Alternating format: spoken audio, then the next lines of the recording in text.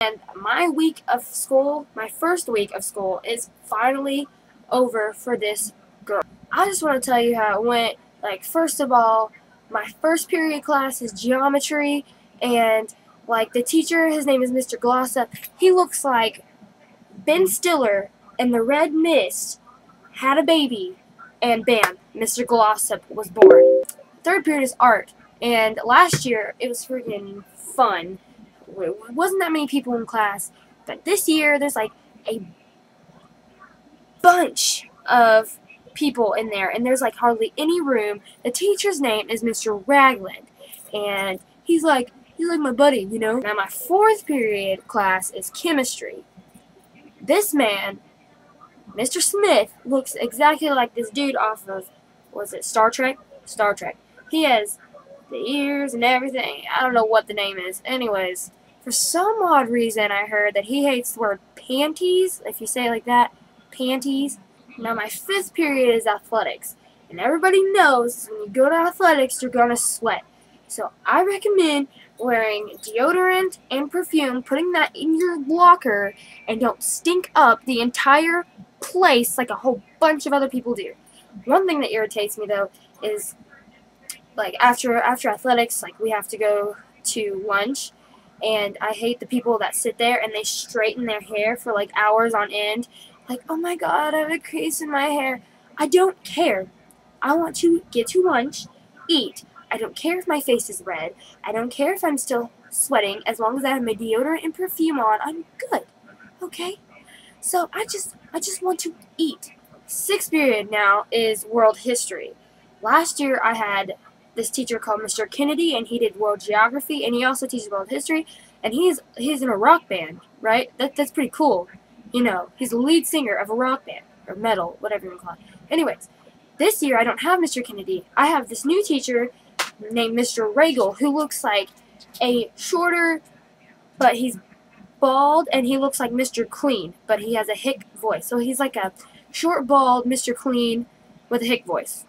Okay, seventh period is called your focus period, and that's when you have this class you go to from when you're a freshman all the way to your junior year, and you have the same teacher for your focus period, and mine happens to be a Spanish teacher named Mrs. Smith, who's Mr. Smith's wife, that chemistry teacher who looks like the guy from Star Trek. I look forward to that class, pretty much, because you get candy almost every day for answering a question like, how was your summer? Or, answer something that good happened today or bad happened, whichever.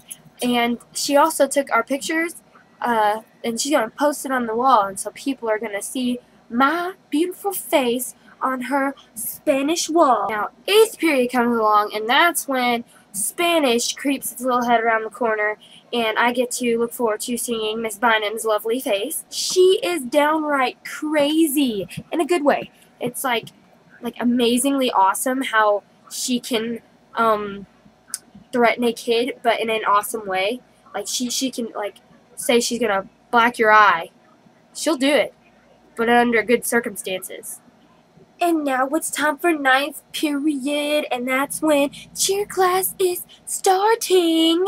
Yes, our school gets its own cheer class, and that's because since a lot of cheerleaders have athletics, there wasn't any time, because after school you still have to practice, go to athletics, and there was no time for cheer practice. So they made an own special little 45-minute class for cheerleaders, and I think it's pretty awesome, man. It's not like we don't do anything, but it is kind of like a free period, I'm not gonna lie. Here's just a few tips for you guys. I recommend, even though it's summertime, bring a jacket to school, because for some odd reason, teachers like to just torture their kids by putting the thermostat down to like negative 72 degrees, because they just think it's the right thing to do because it's summertime. No, I am freezing cold, man. Just turn up the thermostat, please. Another thing is, if you think you're cool by sitting at the back of the back of the room at the desks, you're wrong, okay? That just means you're stupid, and you're not going to get on the good side of the teacher. I'll tell you that. Almost in all my classes, unless you're sitting alphabetical order, I am at the front of the room, not because I'm a nerd, well, maybe just a little bit, become a nerd.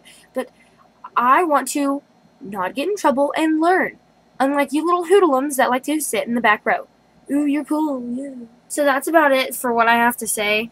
Because, I mean, sophomore year is going to be pretty awesome. I mean, nothing super duper hard, nothing super duper awesome is going to happen. That's just all I got to say. And if a teacher happens to see this and you get offended, I'm sorry. I'm just sorry. That's my opinion about you. So, thanks for watching, and this is the Megan 57 signing out saying, stay in school.